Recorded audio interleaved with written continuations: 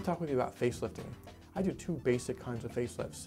A mini facelift is a relatively small procedure, minimal incision that can be done under local anesthesia in the office, and the full facelift, which is a larger procedure that is something we typically do in a surgery center or hospital. When a patient comes in for a consultation, we talk about all the different options, we examine the patient, and we determine which procedure would make the most sense. Some patients would benefit from a mini facelift, some patients from a full facelift, and then there's a group of patients who could do either procedure, and we decide which procedure makes the most sense depending on the patient's needs and desires. Some patients are afraid of having an operated, pulled look after facelift surgery. Our philosophy is to give as natural of an appearance as possible, and we take great pains to achieve this. We work on the muscle layer below the skin with a mini facelift and with our full facelift, and this is what helps achieve that natural look. The post-op recovery period is different with a mini facelift versus a full facelift. After a mini facelift, patients often return to work very soon after surgery, even after just a few days.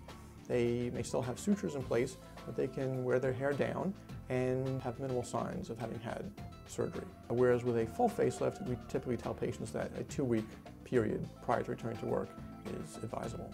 The post-op results can be seen immediately after surgery. The patient typically would see the result the next day when the dressing is changed, but immediately patients would see that their jowls are repositioned, their neck is tightened, and that they have a much more youthful appearance. My name is Kay Moore, and I decided to get a mini facelift.